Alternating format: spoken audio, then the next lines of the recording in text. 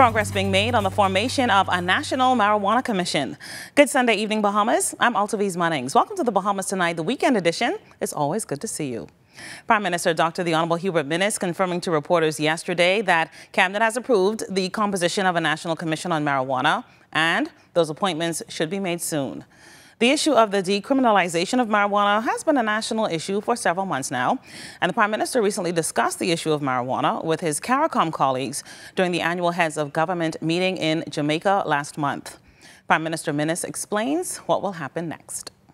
We now have to write to various different entities, Chamber of Commerce, University of Bahamas, COBUS, business leagues, various different entities, so that they can send their representative, inclusive of Christian Council. I can say that Simeon Hall, who has been on the CARICOM Marijuana Committee, will be retained. He will be on this such committee.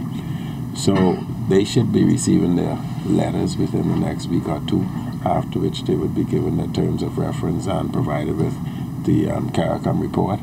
And we would hope that they would be able to complete their work in 3 to 4 months, as we have said.